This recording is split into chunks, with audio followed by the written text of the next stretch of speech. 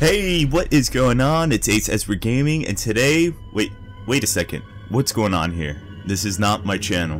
Where's Rogue 9? I think I remember. He had a little accident, and he won't be joining us until next round.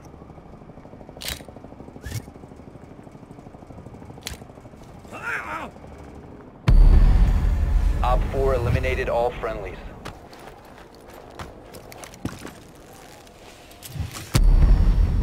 We have been eliminated.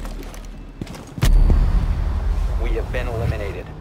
So for now, I'll be your substitute team captain and help you recruits out with a few tips and tricks to help you have the upper hand in Rainbow Six Siege. Rainbow Six Siege is a competitive terrorist versus counter-terrorist game. Unlike Call of Duty and the other blind copies of first-person shooters, you have one life. This adds a specific tactic element to the game. You need to look before you leap. First thing is first. You need to get an operator. You get renowned points by playing competitive matches, terrorist hunts, and playing through situations. Here's a hint. If you're lazy like me, watch the tutorials. You get a total of 800 renowned points. The good news is that you can skip the video and still get the points.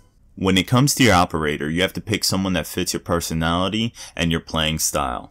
I chose IQ as my first counter-terrorist, and I chose Doc as my first terrorist operator. I like to take things really slow and utilize the time on the clock.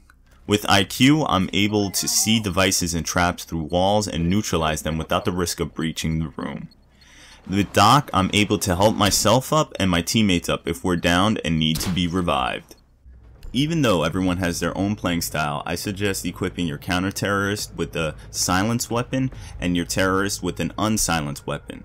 The silencer dampers your weapon's damage, but it keeps your shots quiet and less likely to attract others in the area. When it comes to terrorists, you're only equipped with SMGs and shotguns. SMGs are more or less pack less of a punch but have a high fire rate. To me, it makes no sense to add a silencer to an SMG. You need that firepower to be able to stop the counter-terrorists dead in their tracks. When it comes to the counter-terrorists, or what we like to call Team Rainbow, you always need to have the element of surprise. This means the moment that your drone spawns, start searching for the bombs, secure zones, or hostage. When you find your objective, do not even think about infiltration.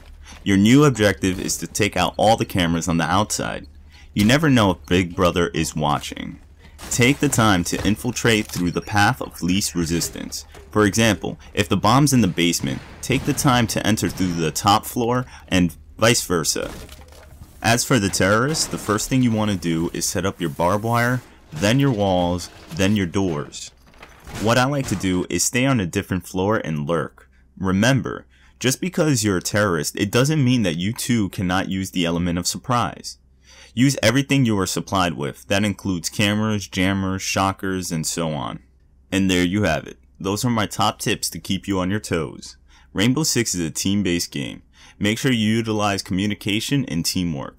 When it comes to it, never be negative and try not to be a lone wolf. I'd like to thank Rogue 9 for letting me post on his channel. If you like this video, make sure you mash that like button and press the subscribe button right here. If you would like to see more of my in-depth breakdowns to games such as Counter-Strike or Rainbow Six, please check out my channel. See you guys when you turn pro. Thanks for watching and have a good one.